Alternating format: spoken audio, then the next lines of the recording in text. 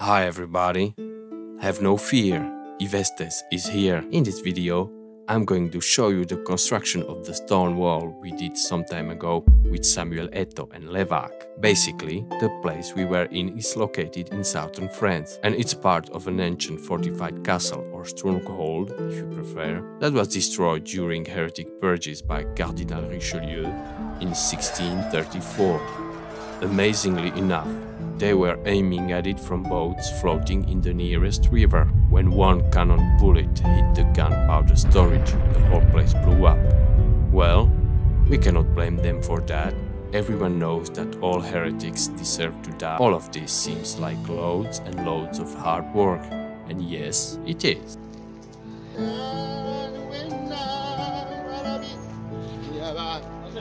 Carrying around soil in all its forms, at least 10 hours a day, is no job for the soy-drinking pussy. But there is a secret that is very useful to stay at the top of the wave instead of submitting to the harsh reality of dirt-carrying routine.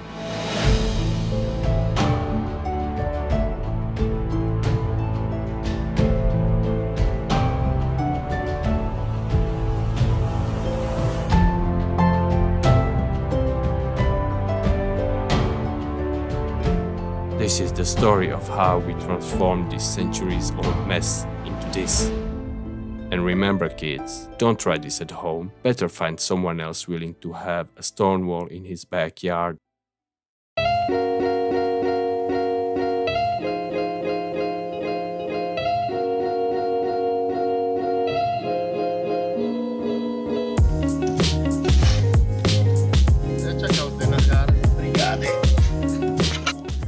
First of all, we had to dig through this fabulous mix of dirt, stones and centuries-old construction rubble until hitting the bedrock. Some of the stones we found were enormous and required several hours of extraction.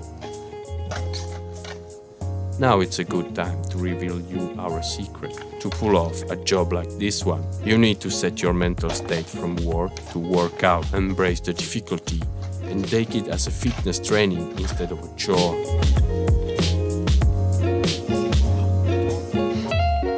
But also, you have to work smart sometimes. In a nutshell, the construction became our daily workout, and each and every step was consciously treated as such. Extended periods of effort, followed by small pauses to catch breath, rotation in repetitive tasks, and good motivational spirit to keep a good pace even after several hours or days. Here we did basically a 3-week working out session. Get up at 6:45, breakfast around 7 with eggs, sausages and loads of bacon. Coffee number 2 taken outside and ready to blast fire at 8. We started each day except Friday and Saturday by bringing in 1 cubic meter of sand, which we have had previously delivered at the gates of the chateau area. 1 cubic meter is something over 1 metric ton, which does represent a full big bag like this one. It is roughly 15 trips with wheelbarrow loaded with 6 buckets of sand on it. One guy is pushing, one is pulling on the rope, and yes, it helps, and one is just walking.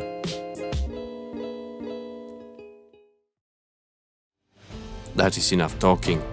I bet y'alls are bored by now. Let's have an actual look at the wall being built. DJ, roll the music in.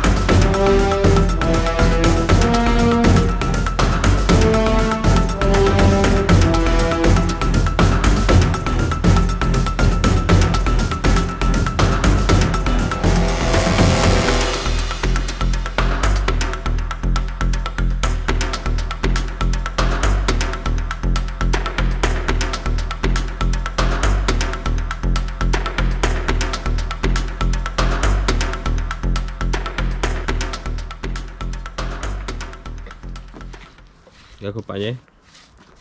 Jaj. Po 3 týždňoch už mám toho dosť. To become a stonewall builder, one must train since a very young age. Stonewalling is kinda like a Minecraft, but for real men. If you want your wall to last at least 200 years, you might wanna see some techniques I gathered since immemorial times. First of all, you might need to consider a place where there is plenty of stone. To build a sturdy wall, you will need a whole bunch of them. When digging foundation, it is good to hit bedrock, like the sandstone we found underneath dirt. Then, we simply started to lay down stones level by level, with some of the biggest stones on the bottom. On one hand, it creates a solid foundation. On the other hand, you don't have to lift them up too high. We tied them together with mortar for a better stability and easier construction. At each layer, we tried to place stones with the longest side inside the wall. With this layout, each succeeding floor is pushing down on them, and it becomes virtually impossible for the bottom layers to dissociate whatsoever. On top of the mortared stone wall, we build a dry stone wall, which is way harder and tedious to achieve, because each stone needs to be carefully placed down until it doesn't move at all.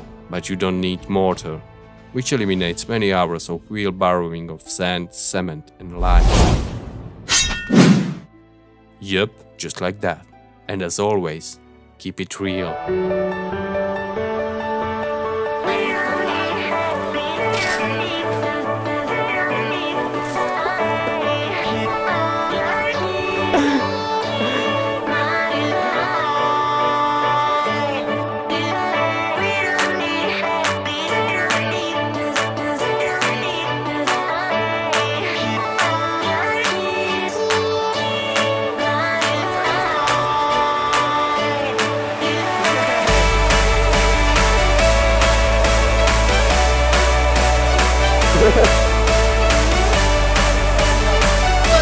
Juro, Dori!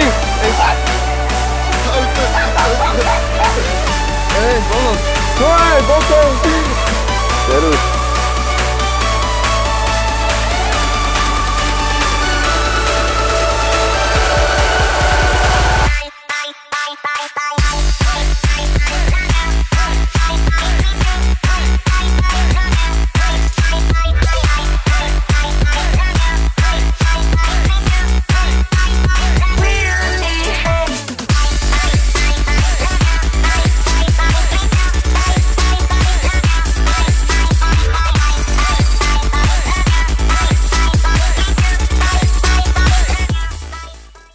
Hola amigos.